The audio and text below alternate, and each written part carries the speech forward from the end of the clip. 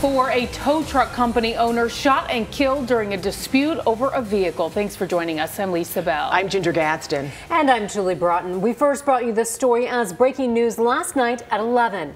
And today we're learning more about the person arrested in connection with the death of 53-year-old Paul Gren. Gren was the owner of Tow Truck Co. on West Robinson Street in Orlando, and that's where investigators say 35-year-old Tremaine Polk shot and killed Gren. News 6 reporter Nadine Llanos joins us live now from Orange County. Nadine, you're at the victim's shop right now. What can you tell us? Well, Julie, I can tell you it's been a very difficult day for employees here at the tow yard. You can see they actually had to walk past these candles to walk into work without the man they called the best boss you could work for. This as the person who shot and killed him, according to police, walked in front of a judge for the first time. This is video News 6 had from a story back in 2015 that shows tow truck company owner Paul Gren at work and in his element.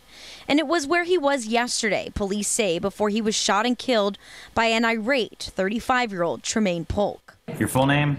Tremaine Polk. Polk faced the judge for his armed burglary and murder charges today. Excuse me, y'all. It looked like he wanted to say something to the judge, but his public defender advised against it. According to his arrest report yesterday, Polk showed up to get his car out of the tow lot with $135.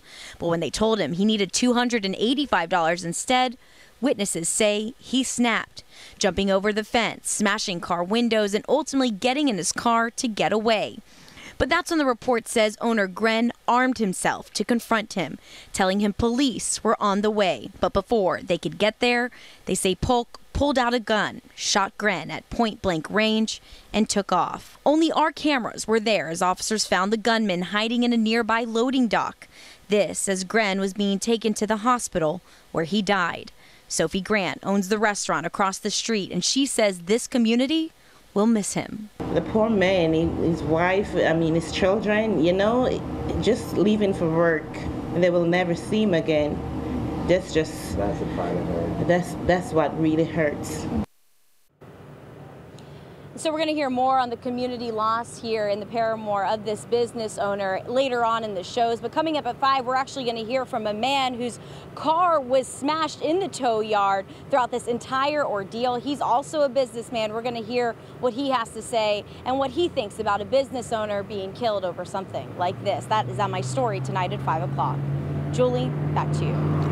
Nadine, thank you. Nadine Llanos reporting live in Orange County. Some